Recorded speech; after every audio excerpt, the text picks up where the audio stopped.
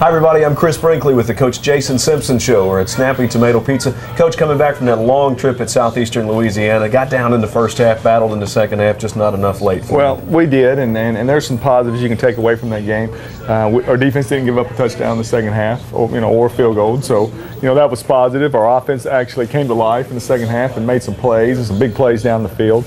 So you take those positives and you go into this week, but it goes back when you evaluate where you are. Defensively we didn't stop the run in the first half. Offensively we didn't take care of the football, and that's what the game came down to. So learn from that, take the long ride back, and regroup and get some rest, and go back to work today. We're going to watch the game film. A lot of positives from this game, but Coach, turnovers certainly hurt us on offense. You can't, with four interceptions and a fumble. Yeah. I mean, it just can't happen, and then three penalties on special teams. So the things we don't want to do, we're doing right now, and I've got to be patient with these young guys because they're going to make these mistakes, and it's going to make me gray-headed, but they're going to get better. I know they're going to get better. I see it every day in practice, and so it may be this week, it may be next week, but I really believe we're going to get better. Okay, Coach Jason Simpson's going to pull a John Madden on us and get the telestrator out. Let's watch the game film. Tennessee Martin at southeastern Louisiana. Skyhawks taking on southeastern Louisiana's Lions. We're at Strawberry Field. Chris Brinkley with Coach Jason Simpson. Coach, a nice facility there. It really was. I mean, that's all we need to get is a press box like that. I think we can really make our stadium a nice place. Nice little inside zone. They blocked it the wrong way. We make the play in the backfield. Now, this is pretty disappointing here. I mean, you see us miss 5, 6, 7, almost 8 tackles there, and that's, you can't do that and beat good teams, and I was really disappointed in our defensive effort on that particular run. That's Zeke Jones with the run as the southeastern Louisiana team takes a 7-0 lead. Skyhawks with the football here. Against that defense, a 4- and 5-yard run was going to be, a nice play. And here, the receiver actually runs the wrong route, but Derek does a nice job and finds him on the corner route. And then, you think Shiver's going to go in here and score, and I guess he, pulled a hamstring or whatever, but then he kind of falls down. Derek Carr again. But you'll see this was kind of nice. The play before this, actually, we missed the corner route for a touchdown with a wide receiver running wide open. So Derek just was a little off on some of his throws. Then we come back here, and we've got Mo on the little bender route here against man coverage, and that's just a play he's got to make for us. Got to make that throw and catch. And then a big defensive stop here for the Lions. On the fourth down, we go forward a little bit too long for field goal range, and we didn't handle the twist very well. Inside zone, and we're able to stack it up a little bit. In spots, I thought we played well on defense. Here's our sophomore quarterback. Good here. We got to get everybody covered, getting the quarterback flushed out of the pocket, and getting to the ball, and that's what we want to do on defense. Here's our little package here. You'll see with Julius McNair at quarterback. We bring him 2 little up backs to block for him. It's not blocked exceptionally well, but Julius is a pretty solid runner, and run a little draw scheme there, and he turns it into a nice 6, 7, 8 yard run. And then the punt, here's Joe Hook. Joe's done a great job, for us, and he really can change the field position, and gets them inside the 10-yard line there, and actually rolls in the end zone. We've got to get behind that ball and stop it. And this was disappointing here. They're just running inside zone, and we're not, we've got 2 guys in the same gap. The linebacker's, is out of his gap, and the end's not squeezing, and the safety's not fitting well, and and that's unacceptable, and that's not good defense. And if we don't get that fixed, we're going to continue to be behind on defense. That's Fairley with a 33-yard pickup. Nice coverage there by Kendall Harper. See it one more time. I was looking for a flag on the road, but luckily we didn't get one. Getting a little pressure there, and then kick the field goal, and they miss it, and so we're still only down 7-0. Skyhawks back with the football here. Run a little reverse off the motion to the freshman Kevin Barfield, and he's just so fast. He pretty much can outrun most angles, and makes it into a 12, 13-yard gain. Pretty solid hit, but I don't think he went down on the initial hit. Yeah, he's so little, doesn't take a whole lot. This was a nice little 3rd down conversion here, running a little pick play, and Derek does a nice job on the in-out read with the curl behind it here. These are the throws that are big time here for him, getting some experience there, and he takes the out, and Shiver gets it up the boundary there, and that's a good third down conversion. 18-yard pickup for the Skyhawks. 7-0 still the score at the end of the first quarter. Well, this is very unfortunate here, and I'll show you what happened. We're running the what we call X peel, so we've got a post here by the number one receiver. Our fullback is in the flat, and he wheels up, and our tailback is in the flat off the play-action fake. Well, we're keeping this backside tight end in protection. Well, Derek never checks the backside safety, and you'll see what he's looking at here. He thinks he's got the post here. He never does check the backside safety, and throws it right to him on the pick. And like I said, I don't think he'll ever make that throw again, but he did, and it was unfortunate. Couple of punts and back with the play here. Just didn't get enough pressure with a four-man rush, but it's good to see Ray Teamer there with nice arm over action and got the sack, and it's good to see him making some plays. Just one of those days to where the quarterback drops the ball, picks it up. We're playing a little catch-man technique here with a free safety in the middle of the field with the outside leverage on the man coverage. He drops it, he picks it up. We get a hand on the ball, and tips and goes right to him, and we're able to convert to third down. That's about as unlucky as you can get on several different angles. Just like I said, unacceptable there. Just a little inside zone seal, and we're not tackling very well. And Kendall Harper there, number 7, we've got to get him playing better and more consistent, especially in his tackling. Southeastern Louisiana takes a 14-0 lead. Jason McNair kind of making something out of nothing here, and Jason had over 100 yards on the night, and it was good to see a long run. There's old Jarvis Perry down the field blocking, and Shiver and Kenny Jones.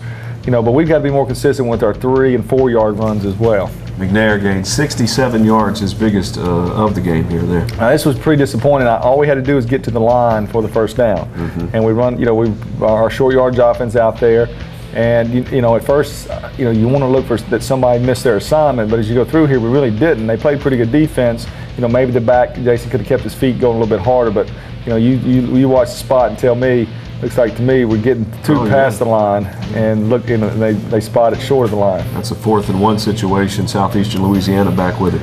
And that's poor tackling once again by us, and that's not been a trademark of ours, and we've got to get it fixed. Chasing the ball, missed tackles. That was the downfall of the first half for the defense. Got pretty fortunate here. Derek Welch drives on and gets a knock loose, so save herself another score. Field goal attempt. And they make it, so we're down 17-0, and lucky it could have been worse. Still in the second quarter, again the Skyhawks trailing. There's UT Martin back with the football on this next play. That's one there that Derek just totally misread the coverage. And made a bad decision, threw the ball up for grabs, and those are the ones that we can't live with.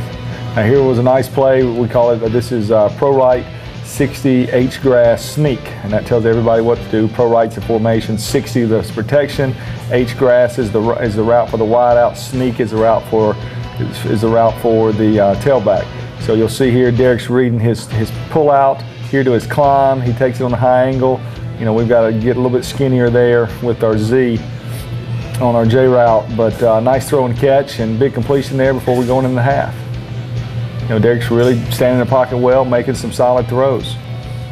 Watch it one more time. We go back to the draw here on 3rd and long or 2nd long, and Jason pops one for a 7-8 yard gain and gets it to a 3rd down. And you'll see here though, it's like I said, you can live with these. This is going to happen. Every quarterback has to live with these type of interceptions. We give up some pressure to where he couldn't really step into the throw and throw the ball in the end zone, and we're lucky the returner stepped out of bounds. Halftime score 17-0. Skyhawks had opportunities but did not score, and we move to the 3rd quarter where UT Martin plays better. Well, we get the ball back, and we know we've got to get something going here. We get a decent kickoff return from our freshman. He's just not hitting it like we need to. We open up with a little play action, a little boot, throw it there to Chris Thompson in the flat. Those are like runs for us. That's an 8-yard clip. Come back with a little inside zone. Jason making some people miss. Run a little play action, a little quick throw out there to Chris Thompson. Getting a little bit of, you'll see here this was pretty good by Derek, and Kenny Jones is a mismatch for a lot of people. Kenny plays fullback for us and tight end, and we've got stop routes up here, and we've got a shoot route and a slant route here. And we think the blitz is coming, so he's going to work into the boundary, but they, instead of going zone blitz, they man blitz him, and the defensive end covers the tight end man. So, you know, it's they kind of caught him by surprise here, but Kenny's a good enough player to run away from him, and Derek sticks it on him and turns it into a big gainer. 42-yard pickup for the Skyhawks. Almost got to the end zone. You know, disappointing. We're at the 7-yard line there, 1st and goal, and we can't get it in. And, you know, you see there, Jarvis Perry's going to get us in trouble there in that C gap. You know, we've got to, you know, we tell our guys, you protect this gap and let the outside get there as long as our operation time is good enough. But I almost gave up. But good to get on the board and make a field goal and give ourselves a little momentum as we try to catch up. 17-3 on the field goal for the Skyhawks. Starting to play a little better defense there, tackling a little bit better. That's fairly with the run. And that would have been nice there if they hadn't blown that one dead. Get the ball back, go back to the draw, you know, 4 or 5 yard gain, get it to second, you know, second medium. Nice play here on the swing route. Well, this would be a 93 free Z ship, and you know, Shiver's pretty savvy out there, and Derek's able to find him.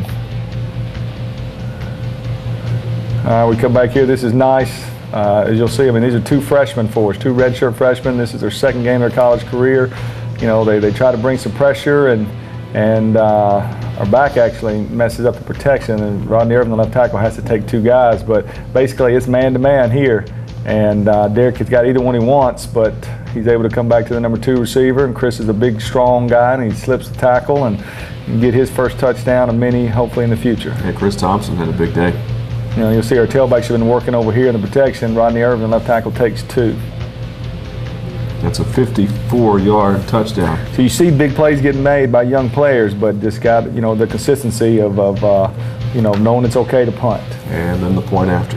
And it's 17-10, Coach. You certainly got a chance to come back and win this game. I believe everybody on the sideline believed that, you know, we were going to have a chance to pull this game out, and we get the ball back here and reel off a little inside zone for an 8-yard run.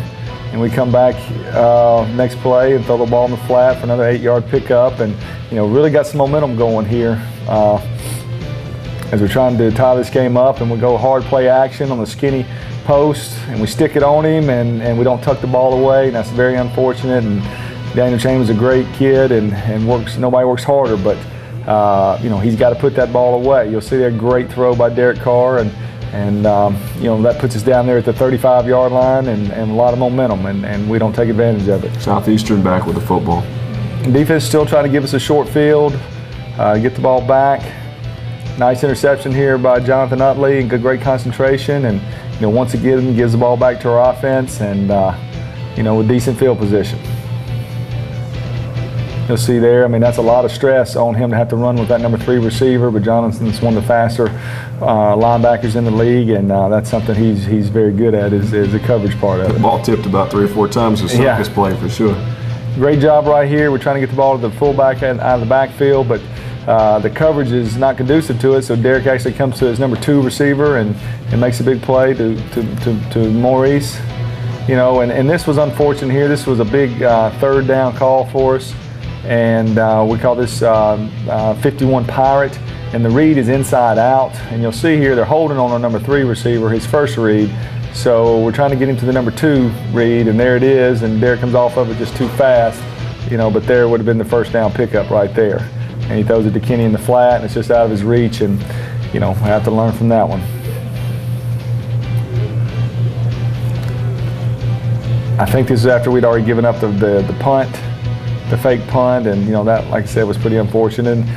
And this one is, you know, Derek's just, I don't know what to say about this. When he's scrambling out of the pocket, he's trying to throw the ball away. All he's got to do is throw the ball up in the stands once he got out of the tackle box, and you know, he just threw it right to the guy, and it looks like something off of bloopers and practical jokes, but you know, nobody feels worse than he does. Tommy Connors with the interception.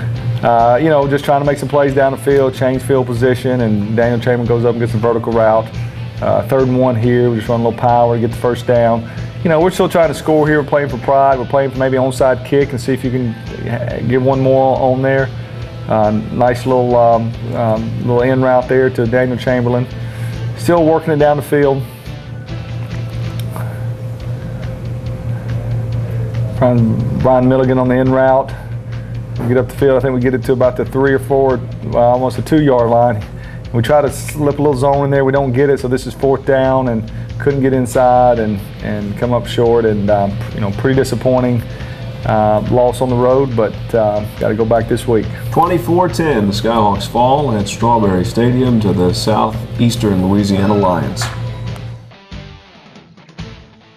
That's the game film, Tennessee Martin Falls at Southeastern Louisiana. Coach, it's going to be so good to be back at Graham Stadium Saturday. It really will be. To be able to sleep in our own beds and eat in our cafeteria and see our family and friends. It's something that we really needed. We knew the first 2 games, those long trips, but now we've got 5 games left at home, and the first one's this week. Coach, I think we lost our lights here, but we'll keep on going. Again, UT Martin set to take on Eastern Illinois, Coach. It's going to be conference play for us, too. And that's big, and I'm excited it's the conference game because, you can hang your head about being, the losses this week, or you can get excited about playing a conference game and winning and being 1-0 in the top of the conference standings. So I think it's hitting us at the right time, and maybe not EIU's not who you want to play, but you got to play them all, so you might as well start with them. Coach, the thing about Eastern Illinois, we were talking about this earlier, they've got their stamp all over the NFL. Well, they really do. I mean, you look the Saints with Sean Payton, and then with Mike Shanahan with the Washington Redskins, and the head coach of the Minnesota Vikings. They've got great tradition, and that's one of the things that they're going to lean on this week when they come in here and play us, because maybe our players are even, but they've got such, as far as talent level, but they've got such great tradition in the OVC of winning those playoffs games and winning those conference championships, that it means a lot to those kids to not let those past players down and stuff. So we've got to be able to overcome that and pull ourselves up, kind of by our the old proverbial bootstraps, and be able to match, create some tradition of it for ourselves. Okay, we want fans in the stands. Graham Stadium, 6 o'clock kickoff on Saturday night. Coach Jason Simpson will be back with us on the Jason Simpson Show next week. Thank you, Coach. Thanks, guys. I'm Chris Brinkley. So long, everybody.